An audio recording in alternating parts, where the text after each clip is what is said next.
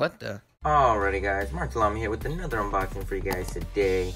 And this time I got another Mondo X Steelbook for Blade Runner 2049. FNAC did not fail me. I swear I thought they weren't going to send it out or something. They took really long, but I'm glad I waited because I didn't have to pay that crazy prices people are selling them for. But anyways, I'm going to go ahead and do a quick unboxing to see if this is worth picking up. Let's get started. Alright, now that I got the wrapping out the way, let's go ahead and check this shit out.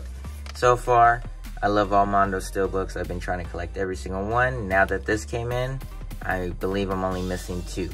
And I'm trying to find them, hopefully for a good price. But I love how they have these nice slip covers. This one's really shiny, look at that. Right there, that rainbow shine. And here is the back. So what it says about the movie there, which is, I did get mine from FNAC, so it's all in French. And so that's the rating and stuff.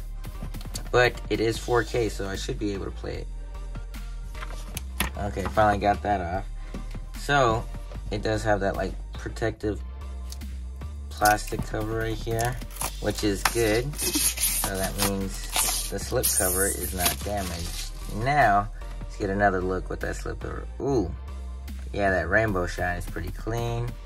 Ryan Gosling, Harrison Ford right there. Here's the back. Oh man, so is that, oh no, that's the Steelbook. I thought this was part of the slipcover. Let's go ahead and slide it out. Take a good look. We got more of a matte finish here. Very clean, very nice artwork. Here's the spine, and I love this different colors they got here. That goldish yellow right here for the Steelbook logo. And this is Mondo number 49. And here's that back, look at that. Oh yeah, that's pretty clean. I love this artwork. Let's go ahead and open it up. Oh, the discs are bouncing around. So, we have some artwork right here. Some Mondo artwork on the disc. And a little bit of a wait, is it different? Okay, so just more detail and different colors. So there is a little bit of a difference here on the Blu-ray disc right there. And the inside artwork. Look at that shit. Oh, that's nice. That's real nice. It has that holographic shine in there. Steelbook logo to make sure it's official.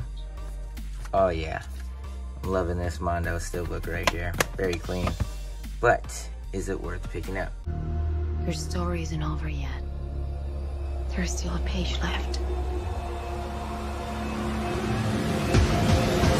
It is definitely worth picking up. Especially if you get it for retail price.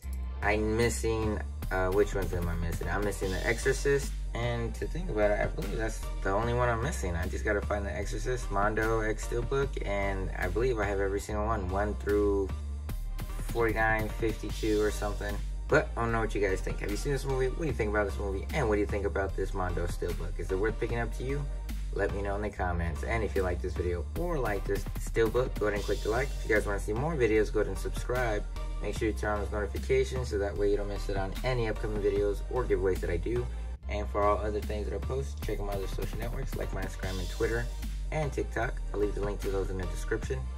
As always, thanks for watching. Until next time.